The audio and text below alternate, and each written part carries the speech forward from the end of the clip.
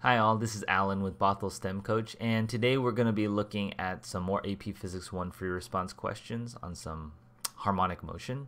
So as usual, I suggest you pause the video, attempt to do the problem, and then come back to it after you've attempted it.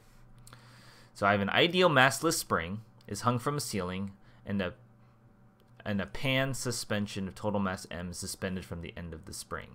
So this is a pan and a spring. A piece of clay also of mass m, so this is the same weight as this thing, same mass as this thing, is dropped from a height h onto the pan and sticks to it. Express all algebraic terms into the given quantities and fundamental constants. Determine the speed of the clay the instant it hits the pan. Okay, so the first is some energy conversion. We have some potential energy converting into kinetic energy down here as it falls. You could also do it through kinematic equations. It's fine. I think energy is like simpler once you have a good sense of energy, but I'll do it both ways just so you can kind of see how you could do it either way. So mgh, well, how much potential energy it has mgh at the beginning. All that potential energy gets converted into kinetic energy, mv squared, at the bottom here. So v, the m's cancel. Multiplied by 2, v is the square root of 2gh, right? Okay, so that's that one. Now, from a kinematic point of view, you might recognize this equation from kinematics. We can look at the equation. There's two equations that relate displacement as a function of time. You have this equation. Delta x is v naught t plus 1/2 at squared. But this one requires, like how long it was falling for. So this is not a really good one. The other one is this one, v naught squared plus 2a delta x. And the initial velocity is 0, so this is 0 plus 2g delta x. And actually it's minus g because it's it's positive. In this case, delta x is the distance it falls is 2gh. And so you see v is equal square root of 2gh, right? Same thing. Could have done either way. Determine the speed of the clay just in the pan after the clay strikes it. So now it hits here and they're stuck together. This is a perfectly inelastic collision, right? So the only thing that's conserved in those kinds of collisions is momentum, as long as there's no external force. And at the moment of collision, when they're stuck together, there's no really external force. I know there's technically gravity and the spring, but at the moment of collision, we just say at that specific moment there wasn't a force that would otherwise change the momentum of the system. You could also think of it, those forces like the spring and gravity at the moment of collision, they didn't last very long. Like the duration was small, so the impulse was small.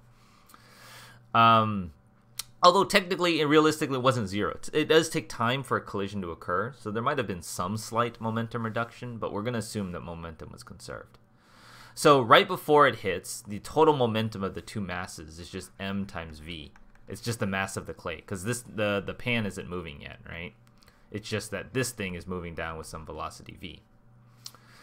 And then they get stuck together into two masses, and they're moving at a new velocity I'm going to call v1. So after it strikes it, v1 is equal to, so the m's cancel, v is 1/2 v, which is 1/2 square root of 2gh. And you could leave it like this. You could bring the 2 in and make it square root of gh over 2. It doesn't really matter, but that would be probably an acceptable answer. So after the collision, the apparatus comes to rest at a distance h over 2 below its current position. So that means it's down here, where it's fell h over 2, right? Determine the spring constant of the attached spring. So now it's still kind of an energy conversion, because right initially we're at equilibrium, and the energy is 1/2 2m. It's just kinetic energy, v1 squared, and that would have to equal 1/2 k delta x squared. Okay, so the kinetic energy, now that they're moving together, gets converted into, let me think. It has some potential energy too, right? Do I got to deal with that? Let me think about that.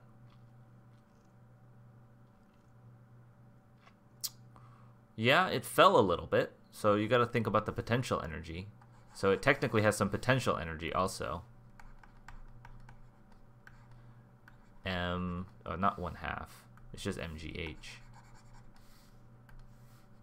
2mg, and h is would be the distance that it fall for the mgh, so it'd be h over 2 equals 1/2 k delta x squared. Delta x is h over 2.